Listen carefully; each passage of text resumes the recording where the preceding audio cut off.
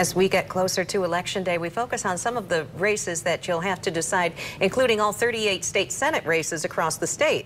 Tonight, 24 Hour News 8 political reporter Rick Alvin is here with another race that he's watching. Rick? Yep, right here in our backyard, 29th Senate District, currently held by Republican Dave Hildenbrand. Now, the open seat, created by term limits, covers Grand Rapids, East Grand Rapids, Ada and Cascade Townships, as well as the city and township of Lowell, and all the way down into southeast part of the county. Two current state House members will square off in 2 weeks to see who will get that job.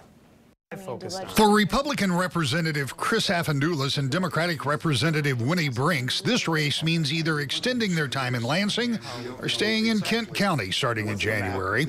We recently talked with both of them about what is at stake in this contest.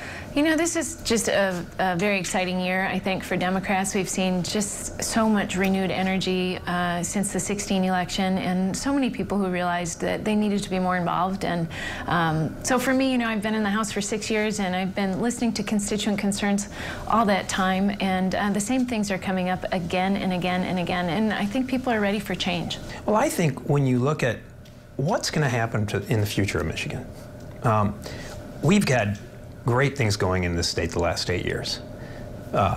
We've had tremendous job growth, revenues are up.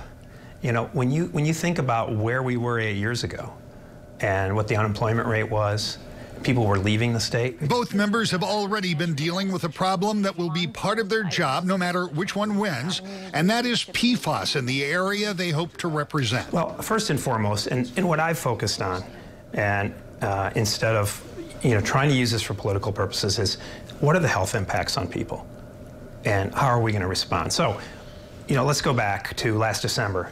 I helped marshal through the supplemental spending plan, which said, all right, we're going to now require testing of all our schools. We're going to require all municipal water systems to test, provide the funding for that. Afandoulis says that plan is working, but for her part, Brinks thinks the state needs to be more proactive instead of what she calls reactive.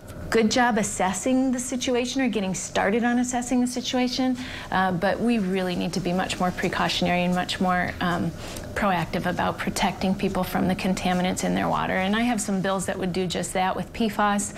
It's been really difficult to get the Republican leadership to even consider taking those up. So now it's 2 weeks from an election that will elect every state senator, 38. 26 of them will be brand new faces because they're all term limited out. Over in the House, same thing, 110 seats all up for grabs. 2 weeks from today. Are your mailboxes full yet? Yeah, they're jam-packed. For sure. That's for sure. A lot going on. Yep, looking forward to it. Thank you, Rick.